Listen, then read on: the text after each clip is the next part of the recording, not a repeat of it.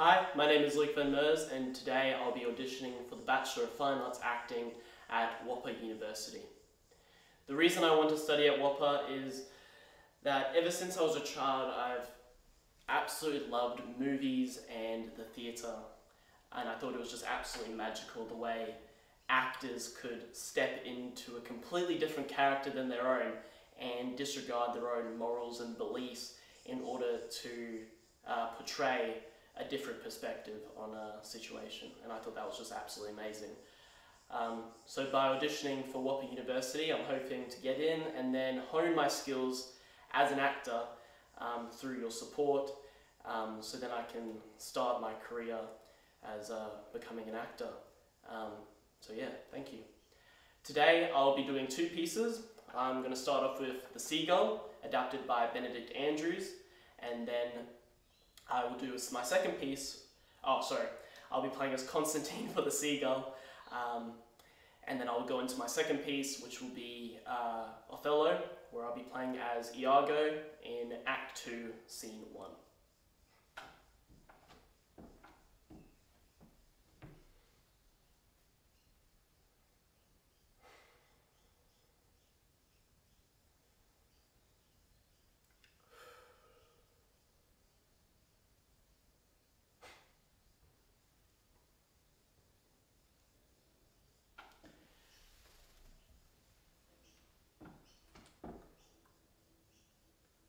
She loves me. She loves me not.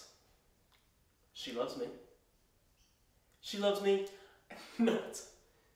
She loves me. She loves me not. See? See? My mother doesn't love me.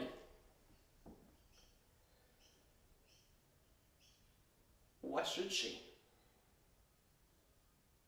She's desperate to believe she's still the same woman she was a decade ago. The star of her day. But all of a sudden, I'm 25. The hard-to-hide evidence that she's no longer very young. When I'm not around, she's 40-something. But when I am around, she's joined the over 50 club. And she hates me for it. Plus, she knows I think theatre's dead. A middle-class mausoleum. She still believes in it, of course. Even imagines it serves a function. That she actually has some effect on people's lives. She can't see that it's a dead form that people cling to out of nostalgia. It's got nothing to do with reality, with being alive now. May as well be television. It's equally banal, deadly, and meaningless. All we ever get is the same sentimental, self-congratulatory shit masquerading as reality, or second-hand ideas dressed up as cutting fucking edge.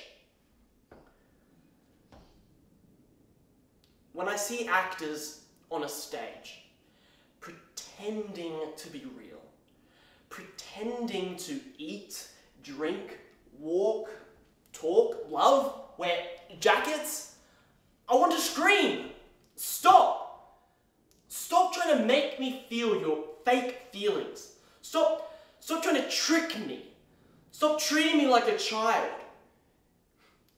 Your reality is not my reality. Your dead world is not my world. When I see the same cliches, the same reheated lies over and over, I want to run, screaming from the theatre, and bury myself in life.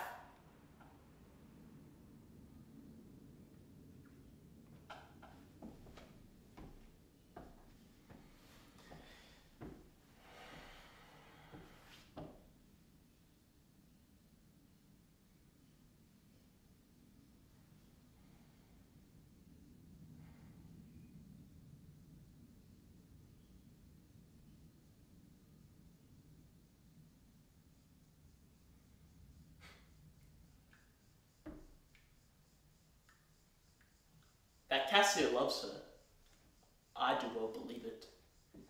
That she loves him, 'tis apt, and of great credit.